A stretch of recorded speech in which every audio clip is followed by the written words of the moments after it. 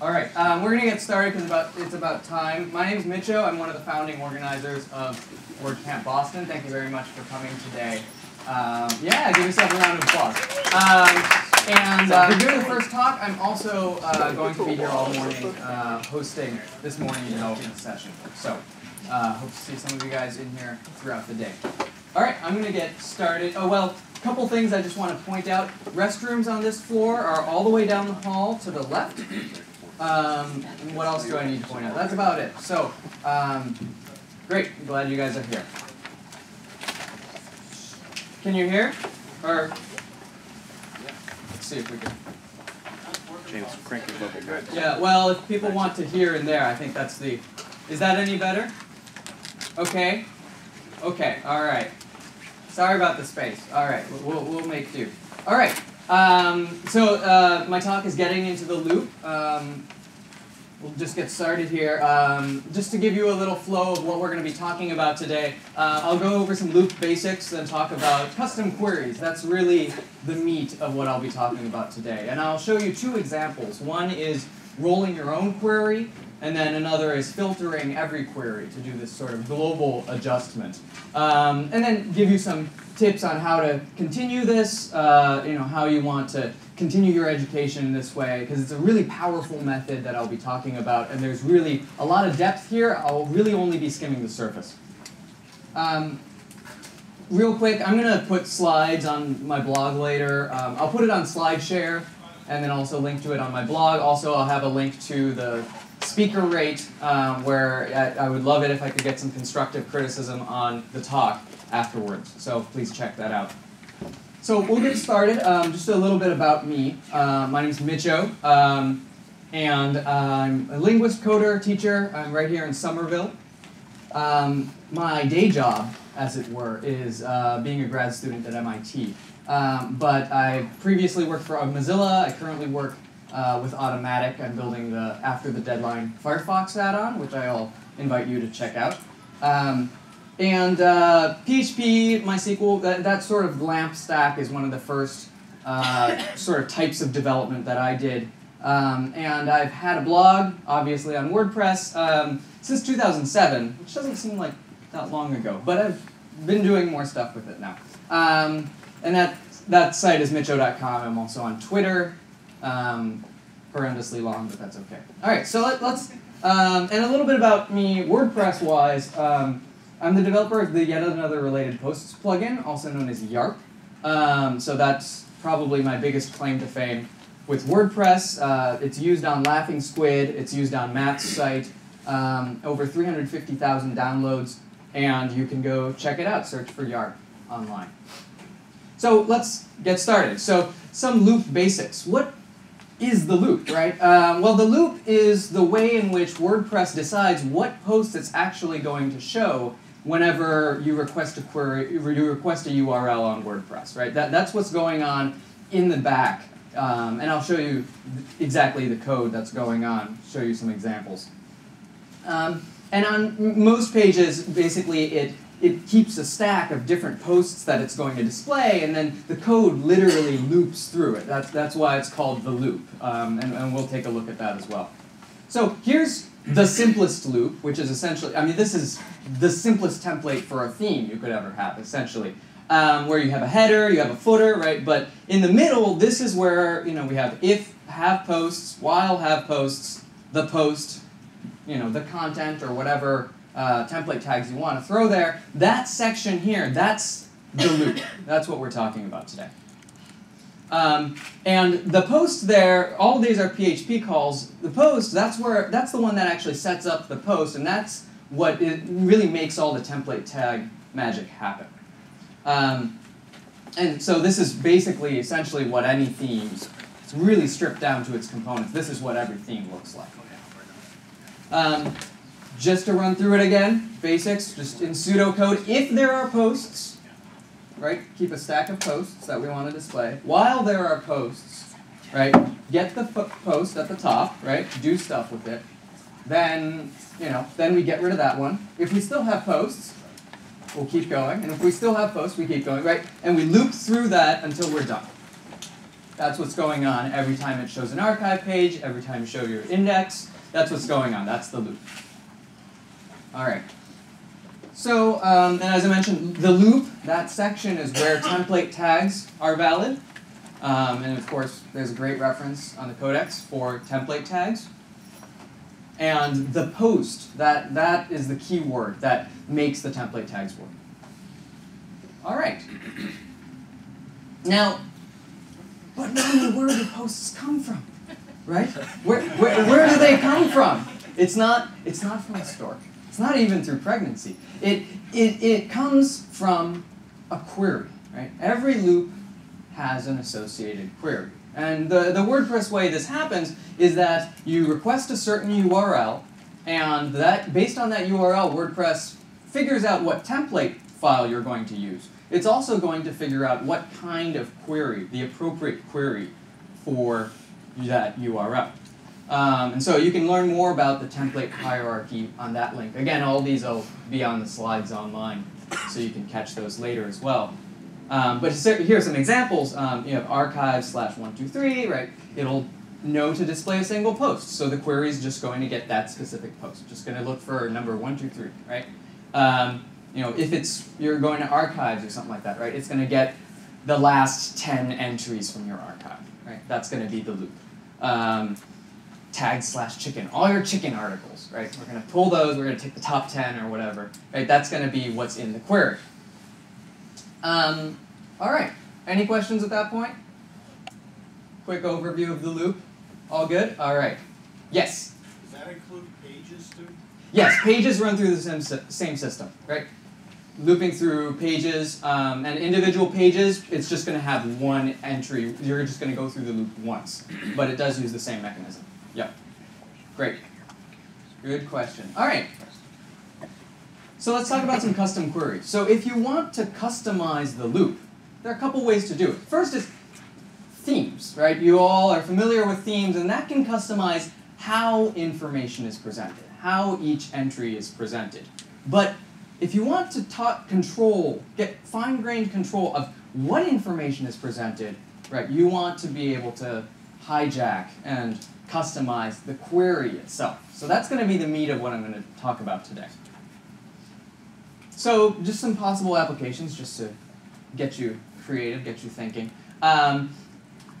You can create custom feeds with certain kind of information, or custom displays with only certain types of posts, certain combinations, specific queries. You can already get nice archives of, you know, all your chicken articles by the tag, or all your whatever articles. But if you want to do combinations of different tags and categories, if you want to do only certain kinds of categories and certain kinds of things, right, you can create custom queries, and you can hook them up to a specific URL. You can make feeds like that. So those are some possible applications. This is one plugin called Feed Wrangler, which I use. I highly recommend it, which is particularly for creating custom feeds and based on a query that you set up. It's a very nice plugin.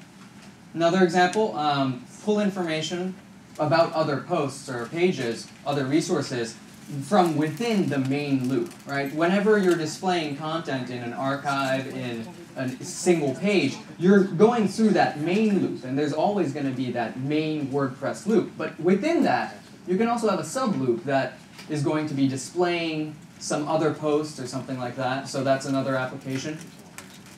Customize what information is displayed globally, right? That's also another way you can hack the loop to do stuff. And so today I'm going to show you a couple examples of these two applications. Okay? So all right, let's get started. So rolling your own query. Any questions? Great. All right. All right, let's get started. So here's an example, right? First example. So this is pulling information about other posts from within the main loop, right? And so just as an example, toy example, let's display other posts that we've written about a specific topic, right, using a tag.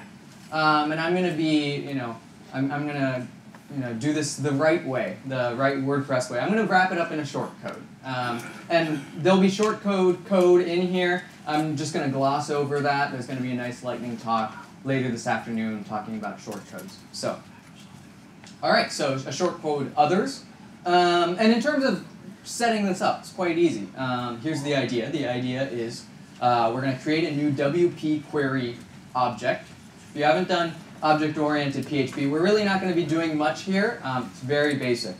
So new WP query object, and we're going to give it a request. Say, given a variable tag, right? We're going to create a new WP query with the tag being tag, right? That's the only request. The only stipulation we're making in this request is that the tag needs to be chicken, or the tag needs to be WordPress, or whatever tag we're going to be using.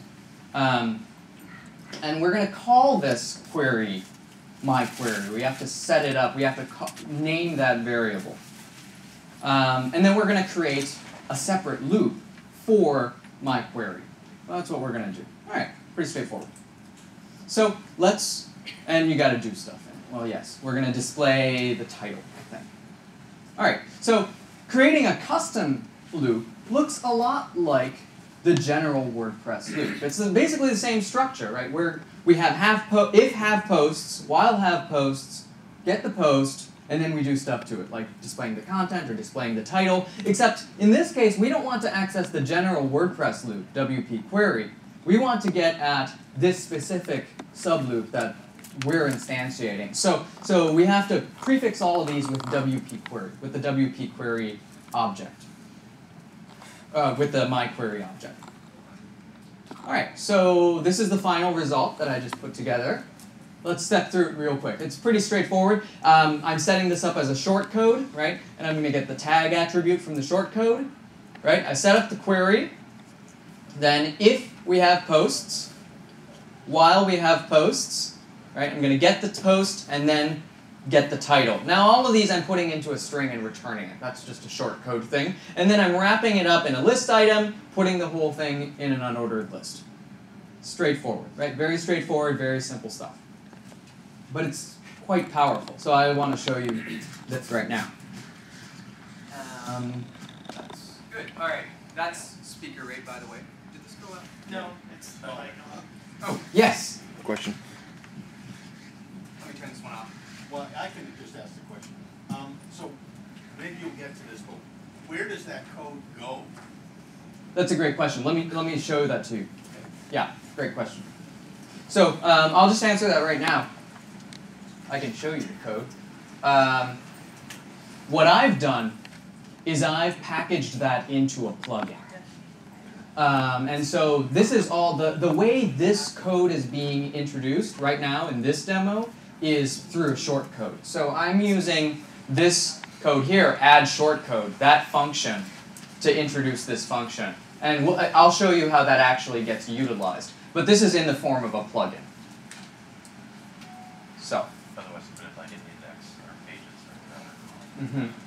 Yeah, you could put it in your template functions. That would work as well. So, yes. Can you just explain the difference between putting it in as a string versus echoing sort of repeatedly what you want? So the issue with putting it in a string versus echoing, this is a short code thing. When it calculates the content, what it goes through is it goes through and runs different filters for different things. And so if I was just echoing it, what would end up happening is instead of replacing it in line where I put the short code, it would just print the things as it was computing them and then put the rest of the body of the content. So that's why I'm just returning it as a string. So that's just how short codes are set up. So let me show you this demo real quick. I mean, it's very straightforward. It's exactly what you expect. Here's my blog. It's just a local dump of my actual blog. All right, so I'm going to write a blog highlights post. And I'm going to say, right, check out these posts on WordPress. All right, and then I'm going to add my shortcode, right? Others, and then I got to enter the tag attribute. Tag equals, what do I want to, let's try WordPress. Right, okay, so I added that there, so let's publish that. Okay, and reload. there we go. All right, so check out these posts on WordPress. And we have a nice list of different posts I've written before on WordPress. There you go. Right, one line, simple short code that really anybody can use. And it wasn't that hard to set up either. Right? I mean, this is really the power of using custom queries, is that you can do things like this very simply. So this is just one example. I'm going to move on to the second method as well. All right. All right, so a little bit more about WP Query. You can learn more about different attributes you can use on the codex. Right now we just use the tag attributes, but you can also combine different attributes, like if you want to get articles that are tagged WordPress and in the code category or something like that. You can do different combinations like that. You can display up to 5, you can display 50, different things you can set up with different parameters, and that's in the query posts article on the codex. And some examples you can see in the loop article in the codex as well. All right, so we'll go on to the next method. So another example is to filter every query. So you can use this kind of thing, this kind of method, to customize what information is displayed globally.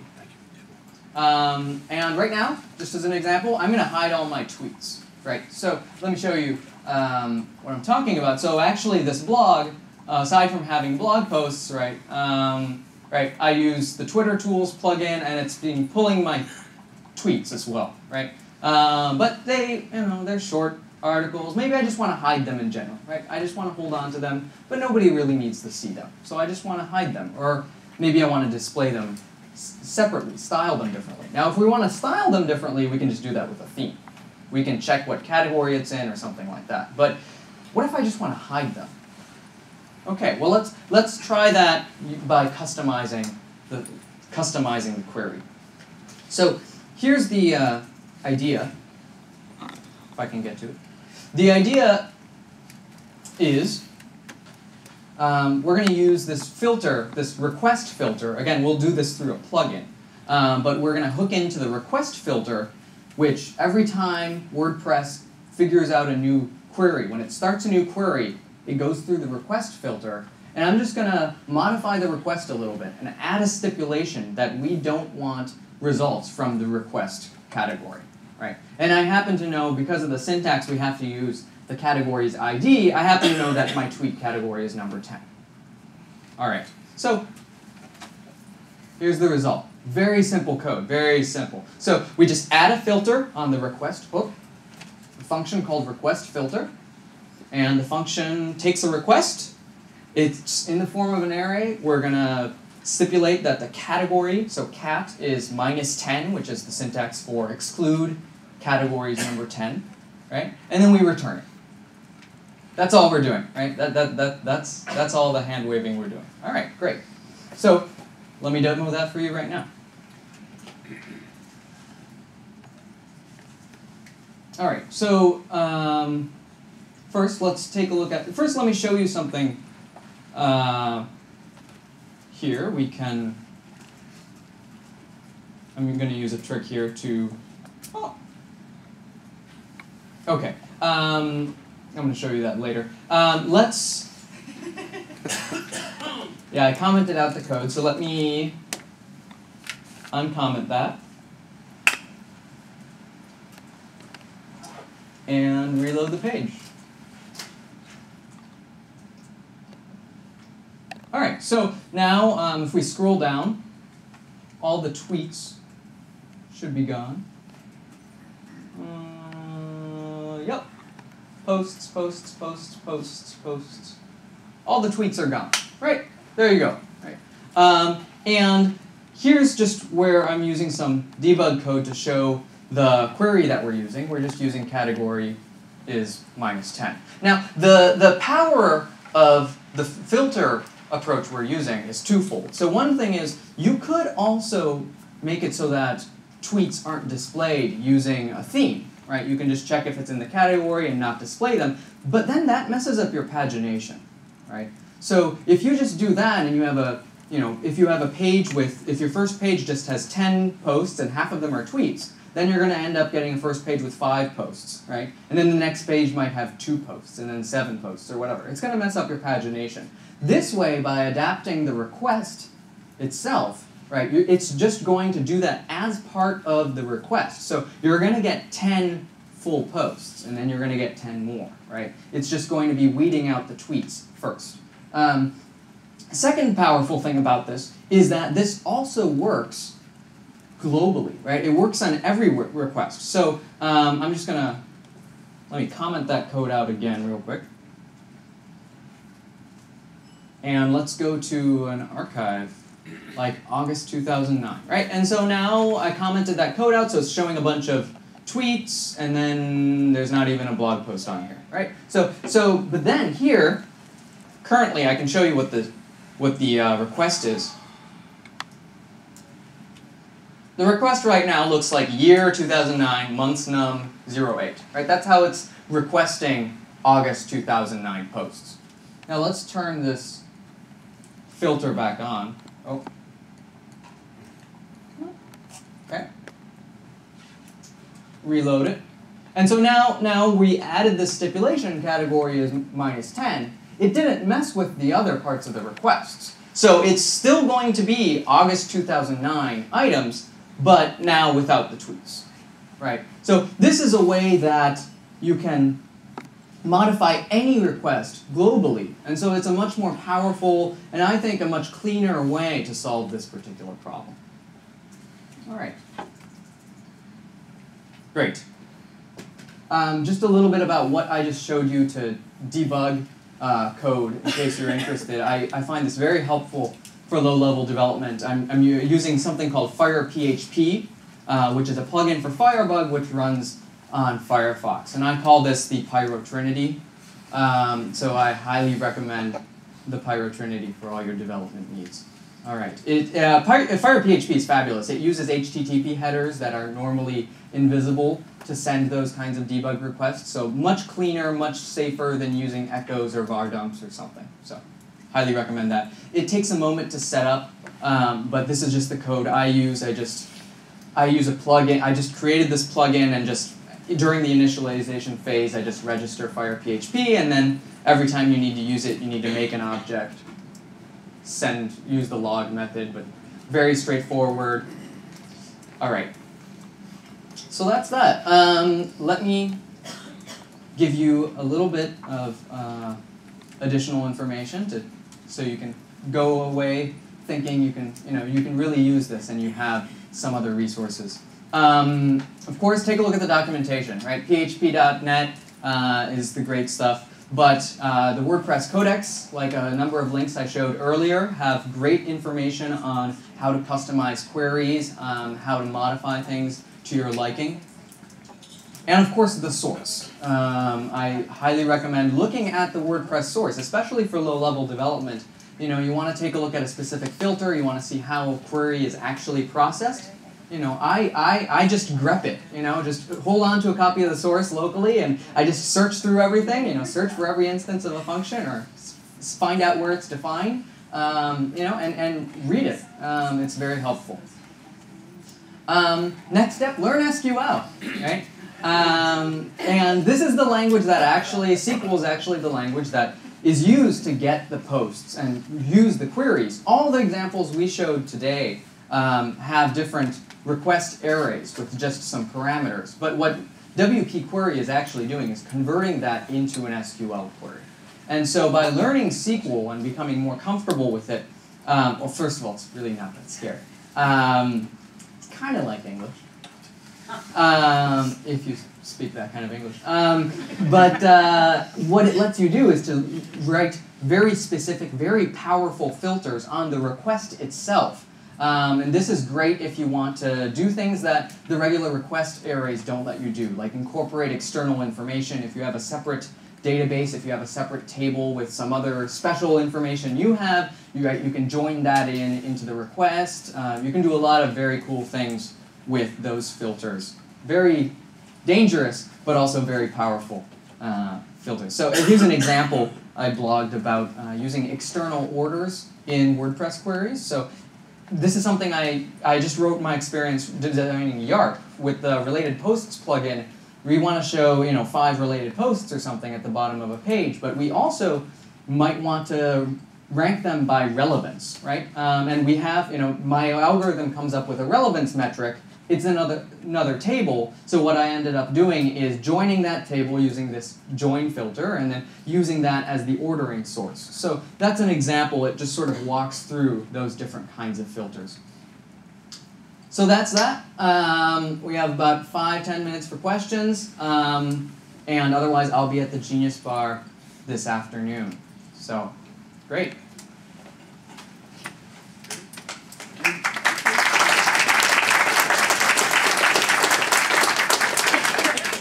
Take a couple questions. Yeah. In your demo plugin, when you excluded Cat 10, that actually would have affected everywhere, including RSS feeds. It would, yes, it would affect RSS feeds as well. One caveat with that demo, which I did not tell you, but I will tell you because I have 5 minutes, is that all the category archives will get messed up by that. And so, so you want to be careful because you're using the category, you're specifying a category, it might overlap or it might override some of those category archives. But when crossing it with posts, regular archives, dates, things like that, in RSS as well as in the regular displays, that'll work. So, in the back? Yeah, just, a way around that would be to hook in later and then set the query bar based on the category coming in, so you could then... Oh, well, you can do that with the request filter as well. Right now, I just didn't write the code to check if it exists already. So, yeah. Yes?